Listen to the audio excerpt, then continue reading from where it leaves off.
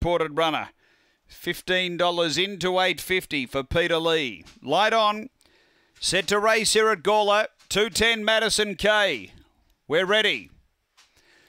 Racing. And speed out toward the centre, coming out quickly. He's All Ours, trying to go with it. Hopi Girl, a couple away. Peter Lee, and out deep along Gully Terry. Then more. A gap away. Emily Elusive, Bradley Tyson well back, and Madison K's pulled up down the back straight in the home running. The leader is He's All Ours, a length on Peter Lee. He's All Ours in front, and He's All Ours beats Peter Lee. Third Hopi Girl, then Long Gully Terry. Next is more. Then Bradley Tyson.